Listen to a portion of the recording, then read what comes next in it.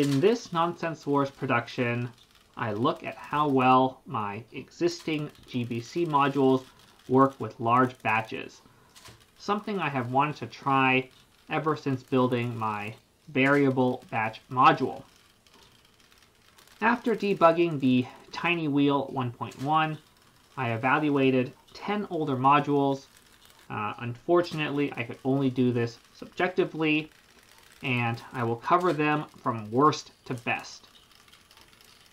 Despite the title, the batches actually contain slightly less than 30 balls because the expanding ramps can't quite handle a full load on anything less than perfectly level ground.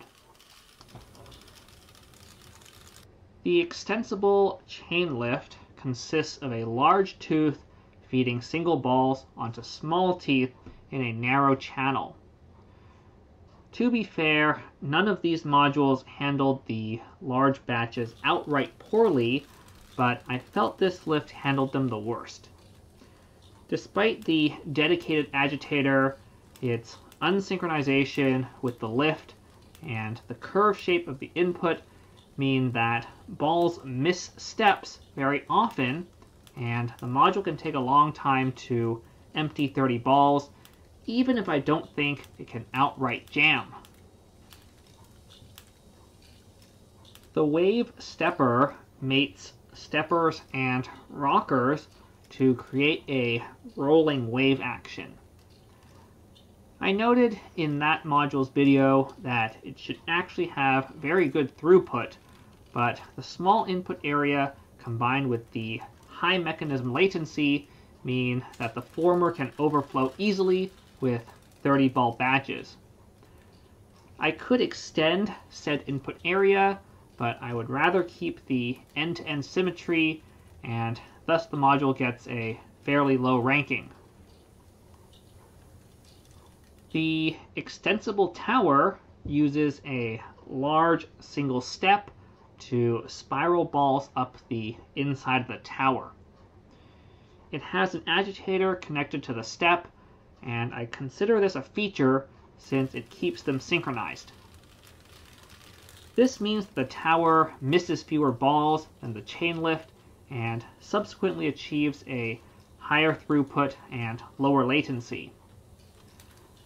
I think super large batches could still cause balls to arc, but I haven't seen it happen recently, so I'll call it rare enough. The fan is a custom implementation of the pretty typical GBC wheel lift. Its blades agitate the input directly, so it doesn't miss much, and it gets pretty decent throughput. Nonetheless, a very full bin can cause the fan to pop balls and maybe even jam, and that brings its ranking down. Furthermore, the module really needs to have shields placed on the up side, or balls can spill over that side, regardless of input fill level. The split level stepper has parallel steps with less throughput but more lift compared to conventional perpendicular steps. I thought this would do well, but the module misses more often than anticipated with a full input, since balls can only enter the step chain from one place. That being said, I can easily speed up the module by changing the M motor or the 1 to 5 gearing, but as tested, I won't give it a higher ranking. The shared power version of my 10x10 stepper contains the same single step and remains the smallest possible in-spec GBC module. It also handles the 30 ball batches just fine. The wave stepper has the same input area, but the 10x10 has more input depth, and that makes all the difference. It also doesn't need shields nearly as badly as the fan, but balls can occasionally roll off the sides without them when the step crests.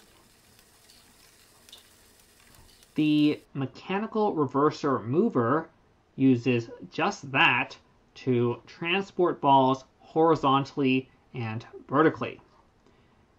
The rest of the modules, including this one and the 10x10 stepper, all handle 30 ball batches fine, and I subsequently need to rank them by other factors. Especially after sitting for a while, the mover doesn't seem to have the best reliability, and the motor wire still gets caught without some finagling, preventing this module from ranking any higher.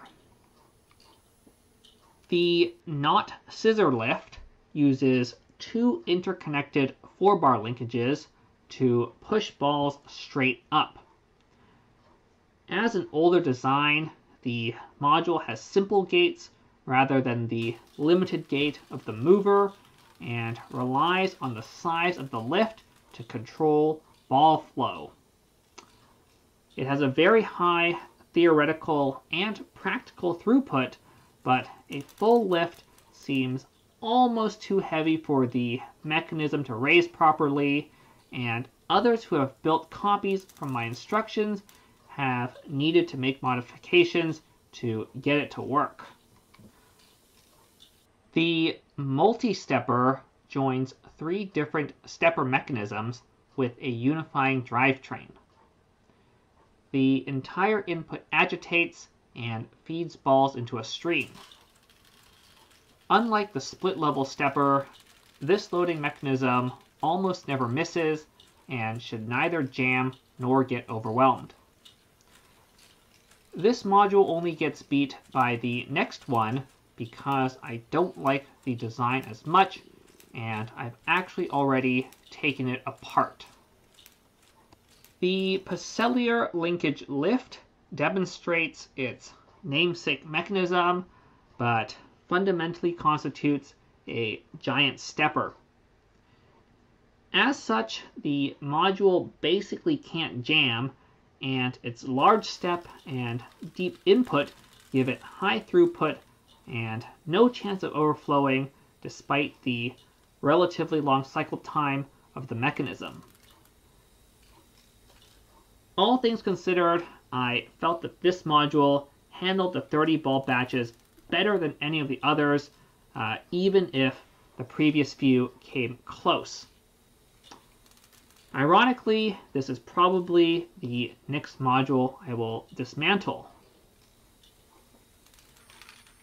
I also want to comment on the variable batch tester itself. The module runs fine up to 30, but I discovered that larger batches can regularly cause balls to arc, probably thanks to the slow movement and small travel of the agitating steps. Generally, I wouldn't consider this a problem since the spec only goes to 30, but the bug kind of defeats the purpose of having a reservoir. I'm not entirely sure how to fix it without adding another step and weakening the main crank, but maybe I will look at it in a future revision. Finally, I did not test the autodozer or the slide and spin on the whole, as their inputs are the only relevant components. Going forward, I hope to test all new modules in this manner, as mechanisms that can handle 30 balls should have no problem handling smaller batches or streams. On that note, this is the end of the video, so have a nice day.